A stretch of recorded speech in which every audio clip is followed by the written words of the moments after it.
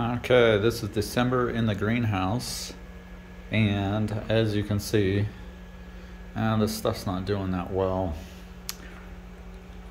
I mean, yeah, there's tomatoes, there's peppers, there's cucumbers, but everything looks kind of like this. Everything looks not that good. Plus, I've seen some fruit flies here and there, and those are never good.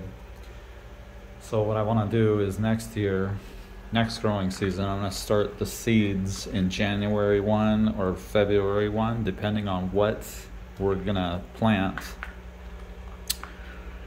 I got to figure out how to cover up these so that I don't get an appetizer for the fruit flies. Basically, I know they're going to come through the front door, but I got to minimize, because they wreaked havoc on these peppers, even though these peppers are looking pretty tasty. I don't know. When I look at these, I'm like, oh, you guys look so awesome. But yeah, let's try to zero in. I do everything organic around here, and you can see these poor guys have been neemed and just, I don't know, even though it's an organic method, it's sad. And yeah, so you can see. So I might just open these doors up and let the Mother Nature come in with nice freezing weather and just refresh this greenhouse.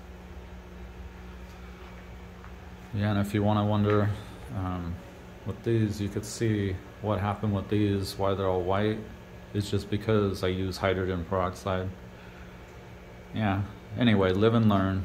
Probably do less concentration next year.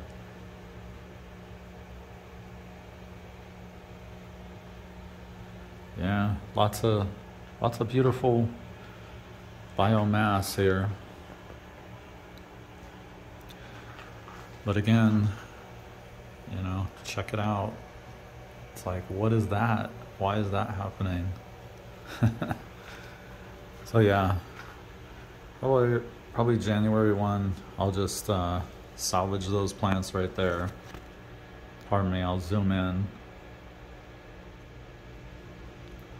Basically, I'll take these inside. The cacti, Mrs. Pink,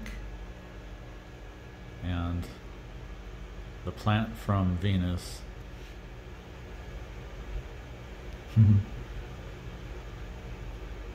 All right, later.